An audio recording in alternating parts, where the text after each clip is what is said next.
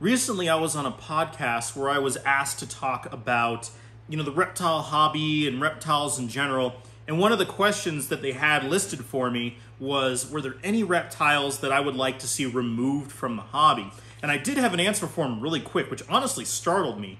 This wasn't one that they gave me beforehand for me to think over. They had just read it off a list at me, and I, scarily enough, had an answer right away. And that got me thinking, are there reptiles that I want to see out of the hobby? And honestly, I don't really want to see any out of the hobby. I would just love it if there were a few species of reptiles that are very popular in the hobby right now that I just wish weren't. That they don't necessarily make the best pets for a lot of people. They're not cared for often responsibly or properly, and it just doesn't make the reptile hobby look good, and are not really kept for responsibly, both for the safety of the animal and the humans keeping them. And so today, in what is going to be one of my most controversial videos, we're going to talk about 5 different species of reptiles that I think shouldn't be as popular as they are, and I want to see not out of the hobby, just not nearly as popular as they are, and not being kept as well as they are, and 5 alternatives that I think would be better choices. And while yes, this is getting into more of Wicked's reptiles territory, I want to be part of the conversation to talk about these different things in the community. And so without further ado, we're going to get into those, and I do have my reasons for these, and I do give the alternatives, so before you crucify me down in the comments, please just, hear me out for the video and hear kind of where I'm coming from. So let's get into it. The first one, which might be the only one that I will say I might be okay with, wasn't in the hobby, and that's the red-eared slider. The red-eared slider is the thing that you think of when you think of turtle. That's the very first image. They've been popular for decades. They're the most popular, most trafficked species of turtle in the world, and not for the good reasons. They are popular for one reason only. They breed fast and they breed quick and they breed a lot. Money. That's the reason why. And so because they have this turtle that pumps out eggs very quickly all of the time, and even the babies are very hardy, they just are very prolific in the hobby. And they're invasive everywhere. The red-eared slider only comes from one small area of southeastern United States, and they're invasive in all 50 states, including Alaska, and a bunch of other countries like Australia and Guam and Japan and China, and even in the UK. It's not great. So, stepping away from me poo-pooing on red-eared sliders for too long, let's talk about the alternative. And I think that the musk turtles or the stink pot turtles are a good alternative. There are a couple different species out there: easterns, commons, razorbacks. Razorbacks are probably the most popular because they have those cool little spikes on their carapace. And I think they're a better pet reptile. Most of them come from the same area as the red-eared sliders, so their care is very similar, but they are much smaller. The red-eared sliders sometimes can get close to, if not hit, 2 feet long in carapace length, which is a huge turtle. Most people think of keeping them in a 40. The musk turtles, as a whole, don't exceed 7 inches. They average 4.5 to 6. And yeah, there are probably a few outliers out there, but that's the average. So that means that the means and what most people have to keep a water turtle would actually be much more appropriate for these smaller species of the musk or stink pot turtle. So again, their care is very similar to the red-eared slider, but a much more smaller package, which will make them a better animal to keep in the hobby. And to be completely honest with you, doing research and being in the hobby for a while now, I have found that any turtle that has the word pond or slider in it, probably to avoid, to be completely honest with you. Moving right along, we're going to get into the next one that has also been in the hobby for a long time and way too popular for their own good, is the green iguana. Now, we know that the green iguanas have been a huge subject, especially with the reptile community in the last couple years, with everything going on in Florida and now moving to other states. But they don't make good pet reptiles 90% of the time. In fact, I'm even yelling at mine half the time because, they're a lizard that even females can get over 4.5, 5 feet long in length. They tail whip, sometimes they bite. They're territorial and offensive. Males can even be aggressive, especially when in breeding mode. They need a lot of height. They need a wide variety of diet. They need to eat a lot. They have high temperature needs, high basking spots, lots of humidity, big water dishes. It's a whole mess. And so I think that instead of a animal that is going to be not a great pet for a lot of people, a jeweled Lucerda is a better alternative. Now, I've talked about jeweled Lucerdas before. I did a whole video about European reptiles, and they're a really cool species of lizard. That being said, the Lucerda group of lizards is a huge group of lizards, and they are found from North Africa into Europe, the Mediterranean, parts of Central Asia, and a lot of lizards is called Lucerda. And even in my video, I misidentified and I gave a little bit of misinformation, and I did mention that. It's in the comments of the video, but the pictures and the animal that I was talking about wasn't necessarily pertaining to the species of lizard or the info that I found, because everything's called Lucerda. But this is the species of lizard that most of the time we were thinking of when we called a jeweled Lucerda. Really cool species of lizard. Much more manageable size. They really exceed 3.5, 4 feet in length. They're usually much smaller than that. Still larger than a bearded dragon most of the time. So to give you a better idea of how large they are, they're a little bit more attuned to different types of keeping. They can do better not having as many humidity issues as the green iguanas. They don't need as tall. They're not nearly as arboreal. They still like to climb and dig and bury and all the other fun stuff that lizards like to do, but they're not nearly as arboreal as the iguanas. They're also not nearly as territorial. They're not as defensive. They even have morphs. There's different localities and different variations and lines of them. There's even melanistic. So, you know, like a little small miniature black dragon, you know, like the melanistic black water monitors. I think they're water monitors, not Niles. Like a little smaller version ones of those. And they do end up kind of taming down and being able to be tongue-fed and handled a lot more readily than a large iguana, which even when not trying to, those claws can do some serious damage. The next one is the one that will probably get me the most guff, and that is the reticulated python. I did a video because someone asked me to talk about 5 good giant giant snakes as reptiles, and honestly, I don't think the giant snakes really are good pets for most people. Even the people that have the ability to keep them properly aren't necessarily doing the best jobs. Like even my one retic, the cage I feel is a little small, so I do my best to exercise her and get her out as often as possible. But retics have kind of fallen into the camp of ball pythons to where because of morphs, there's an overabundance of them. But keeping a retic is not the same as keeping a ball python. They're smart, they are strong and powerful and to be respected animals, and they cannot be kept the same way as even other larger species of snakes. And so I think that instead of animals that we know aren't being kept well, we go with an alternative if we do want one of those giants. And so I think that a boa, the boa imperators or the boa constrictors, or even a dwarf retic are better alternatives. With the boas, as we know, they can get very large. Cupcake is well over 10, is at least 10 feet long. Still a very powerful, large animal that needs to be respected. And there are plenty of other ones that do often exceed 6, 7 feet in length very often. With the dwarf retics, there are some different island localities that sometimes they even average as small as, 6 to 9 feet.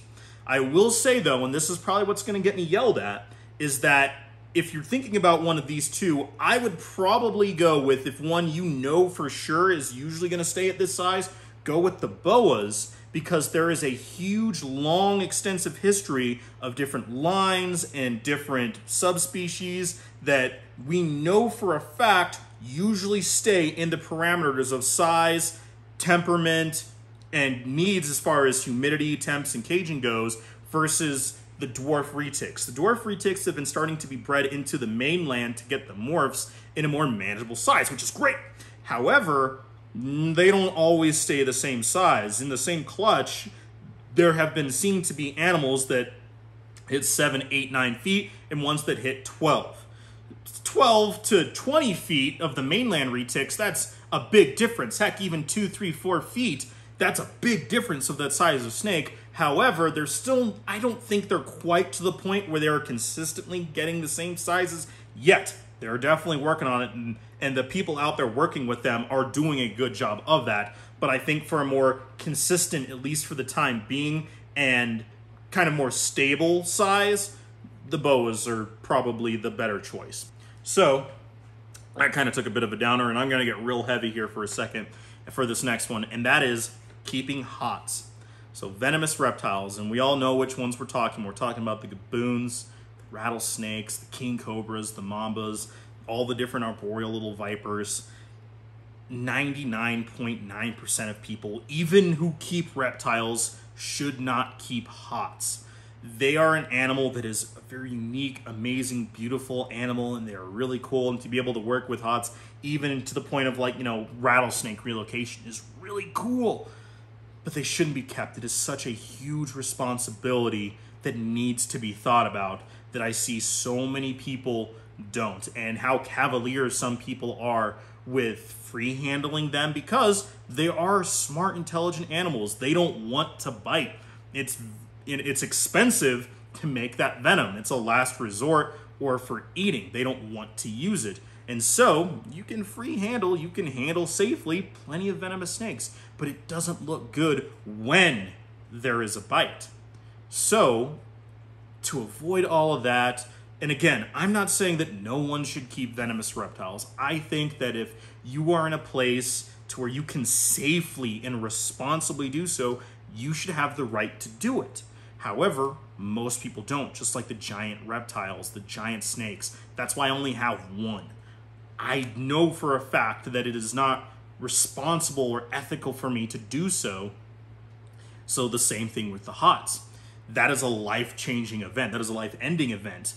So an alternative to that, let's go with a different group of reptiles that won't give a medically significant bite under almost every circumstance. And that's the rear-fang venomous colubrids. There is a wide range of rear-fang colubrids. There's hognose, there's Asian vine snakes, there's flying snakes, there's Malayan leaf-nose snakes, there's barren racers, false water cobras.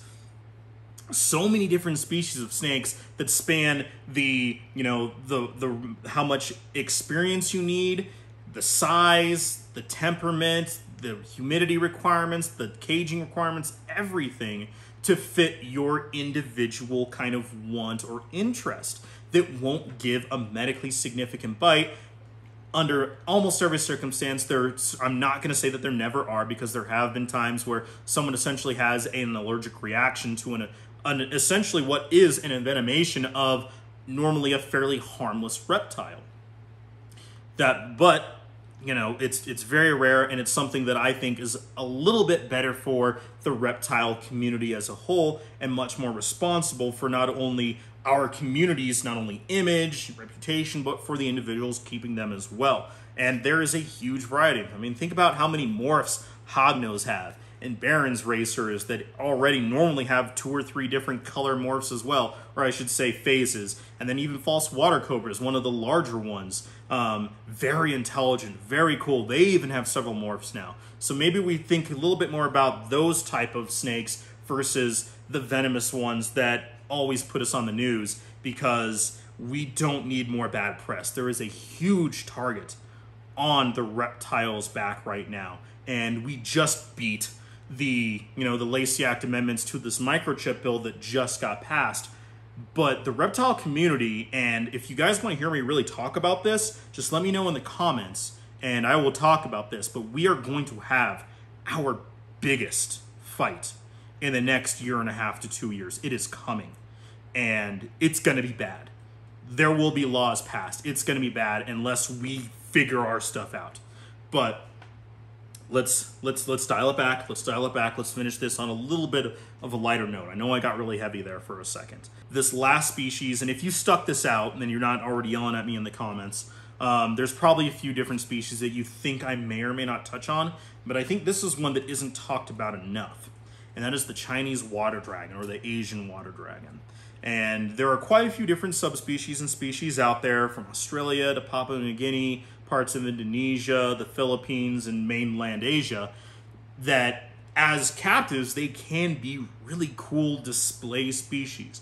Not really handleable for the most part, but they can be really cool if kept properly. The problem is, I've almost never seen it done. Outside of zoos and maybe 2 Enclosures, I've never seen a good Asian Chinese water dragon setup. And a lot of that has to do with there's no good information readily or commercially available for keeping them. These guys were almost exclusively wild caught, with the exception of, like, you know, the Australian species that come in stressed, small, dehydrated, underweight, and baby lizards are very flighty, and water dragons seem to keep that kind of throughout their lives for the most part. And so what happens when you get a stressed, flighty little baby lizard that most people don't know how to properly care for, you get an animal that isn't kept properly. And you see it with the water dragons specifically, and we all know what I'm talking about, is like the big scabs or scar tissue or split open busted lips, lower jaws, and faces, because they just smash into glass because they can't see glass very well, and they get startled very easily and they just run to hide. And because most people don't even think about what all they need properly, because it's not given to them the information they need to keep these animals, they all ended up with these messed up faces. So I think a better alternative would be a mountain horn lizard or a mountain horn dragon. Now, these guys also come from a lot of the same areas in the, you know, Indo-Pacific islands, mainland Asia, but these guys are usually a little bit, you know, lighter bodied. They're still very arboreal, even more so than the water dragons. A lot of the same requirements, plenty of humidity, plenty of climbing places, UV basking because they're both diurnal, you know, varied insect diets. But these guys, they seem to do a little bit better. They're not as flighty. They seem to acclimate to human handling interactions a little bit better. And their enclosures and requirements aren't quite as large and intensive as the water dragons. So just to kind of wrap this all up, again, I don't think, and this is my opinion for sure, that I don't think that these guys should be removed from the hobby, that no one should be able to keep them, although I will say that the red-eared sliders, but just what they need and what we are able to give them doesn't align, or what we can give them, we don't most of the time. And so that's why I think that these alternatives, so instead of the green iguana, the jewel lacerda, instead of the red-eared slider, the musk turtles, and instead of hots, venomous cobras, vipers, rear fang venomous, and instead of the Chinese water dragons, mountain horn lizards, those different alternatives would be much better choices, not only for you, but for the animals and for the reptile community as a whole. Now, again, I don't want to make it seem like I'm just bashing on keepers or on the reptiles themselves. I want to be part of a conversation that we all need to be having about improving this hobby, not only for our benefit, for the animals' benefit, but for this community to be able to still exist. We need to be having these conversations. That's why I'm talking about rack systems. That's why I'm talking about these giant snakes. That's why I'm talking about these better alternatives for animals that aren't great. And while I'm not necessarily outright negative about some of the things and people in this hobby, we need to just kind of accept things that we need to stop doing. Heck, even what YouTubers are putting out there for the whole world to see. Sorry, this was a little bit more of a downer video. I do apologize. But again, I want to be part of this conversation for us to be better.